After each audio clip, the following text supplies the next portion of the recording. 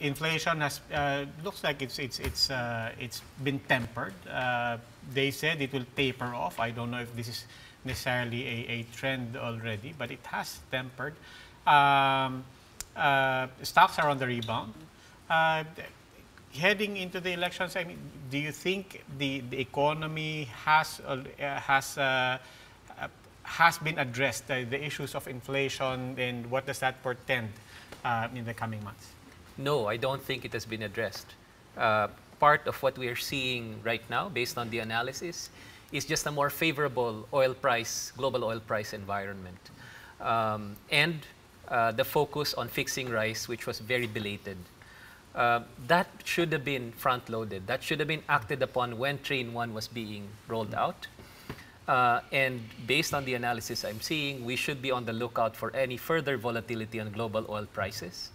If that takes place, if there's anything that perturbs the China-US economic arrangement, this could have repercussions on our economy, and of course, that could change the assumptions again of what we're going to be facing. We have to give our economic managers a little bit of slack because not all of these factors are within their control. But certainly, the communication on inflation expectations and managing our food security, these are things within their control. And we hope that the reformists in that sector of the Duterte administration continue to have a strong hand so that they are not second-guessed and they get the reforms, continuously pushed. So you're saying the economy will be a campaign issue. You think it will affect the chances of candidates allied with the administration, and in particular the candidates that the president is endorsing? I think it's a vulnerability because even if inflation somehow tapered off, it's still a positive inflation number. It's not going to be prices going down. It's going to be prices not increasing by the same rate. So it's still increasing in many parts of the country. And if you look at some parts like Ilocos, Zamboanga, Bicol, they have high inflation rates. They continue to have high inflation rates. So I think it will be a vulnerability. They need to recapture that messaging on the tax reform, spending properly, without leakage and without allegations of pork barrel, and making the spending pro-poor so that you bring in more Filipinos into the economic story. So you agree with that? I mean, yes, so federalism will not be an issue, but the economy will? What else will be an issue? Peace and order? No, I think what else? nationally it's always been the economy. Yep. Peace and order has always been, for me, a very local candidate issue. That's why that was the uniqueness of President Duterte's campaign in 2016. He was able to create that niche. But for a group of 12 individuals who would like to win, or in this case more than 12, but 12 that will win, they need to focus on gut issues, and it's the economy. That's what was shown to us. Even the weakness of the president, if you would like to identify yourself as independent of this government, you have to focus on where the president is weak. And what has been the weakness of the opposition was they focused on the war on drugs, which had 74 to 75% support. Approval, actually. Which basically is the same approval of the president. But if they only focused last year on defining themselves as an alternative, having an alternative view on the economy, that they could have niched higher. With, so I believe it's the economy. And when you speak of the economy, not the technical details of it. It's really the cost of day-to-day life. It's the lack of job opportunities.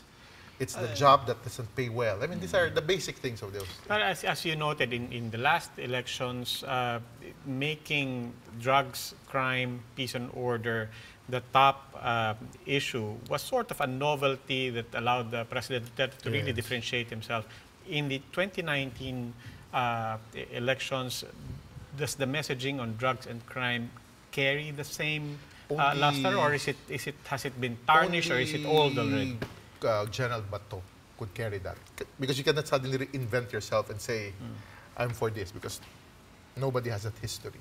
Problem with General Bato, he lost the momentum when he had to retire ahead of the campaign. So somebody cannot just introduce himself by the second week of February and I'm a crusader against drugs, because they have not done it for the past 2 years. But Bato de la Rosa might create that niche for him. I agree that the economy will still be will really be the center of the election issue. But To assume that federalism will not be part of it is another matter. Let me squeeze in one I'm question. not insisting on it, but I'm sure really that for those who at least understand it, it definitely has to matter. Let me squeeze in an issue that is certainly not going to be an election issue or a campaign issue, but I think it's an issue that's close to your hearts. Political party reform, of course, part of it was in the draft. But given the fact that it's in limbo right now, you're looking at issues that I think in the medium and long term are very important to all of you. Political party reform, anti-dynasty, and all that. What are the chances? 2003, I remember that we were able to pass it in the House. We were able to pass it to the committee level in the Senate. But there are some. It's always been. It fails to move forward because of interest and ambition of certain people. In 2004, when I thought it would make it February, it was the ambition of certain independent senators. One of them is dead already, the other one is running again. Because they know that suddenly, it's not about it's not the personality, it's the party. So our problem is everybody acts as if it's about their personality, not the party. We were expecting it to be passed already in the Senate. It was, in fact, there was a hearing then, no? And then suddenly they showed a video on the environment, apparently because of a mysterious call. So that's right. So in other words, for a while, everyone, I mean, all the organizations pushing for party reform were already confident it will pass. But then suddenly that happened. Just one more on the election. Do you think the church will play a pivotal role? Lagi naman. Hindi naman the church mawawala does not bring a vote. No, considering what's happening between the church and the president. The church cannot deliver a vote. The Catholic Can Church, they influence? But they cannot influence. But they can destroy a reputation of a candidate. And for me, the best example to that is every survey, Senator Flavier is #1, but he never hit #1 because suddenly his pro-RH argument suddenly goes up #5. Still 6. top 6. So, but surveys has always been #1. It's on top of mind.